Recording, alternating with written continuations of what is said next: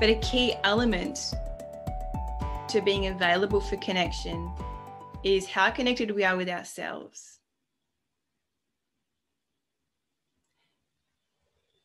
And I have definitely seen evidence of this in my work with children, which is why I've brought it to this training as wanting to share it with you, because I've seen direct feedback in my work with children and shifts in connection. Is we can only connect as deeply with others to the depth that we are connected with ourselves. So I've noticed for myself, as I've been on this journey of I suppose almost like this quest of being really curious about who I am, what's important to me, what I value, how I operate and why.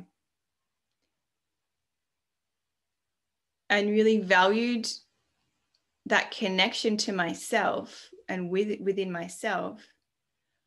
I've noticed that children have just thrive when they're in my presence as a result.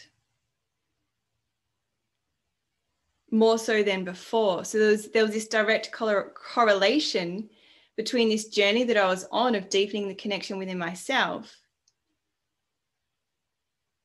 and the depth of connection the children would feel when we were spending time together.